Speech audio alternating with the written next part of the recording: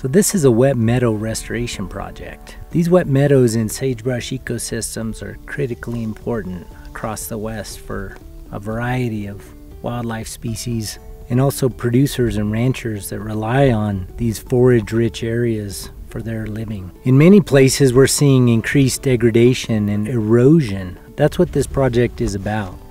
It's about restoring and preserving these green areas in this landscape.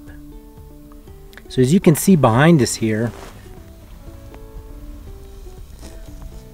we have this big wet meadow. It's the area here without sagebrush.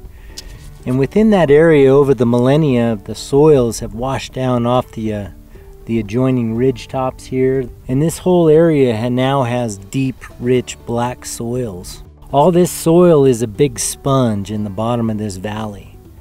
And it holds the water and it creates these wet meadow areas. Over time now, we've experienced increased erosion. Like I said, you can see this channel that is formed in this valley bottom.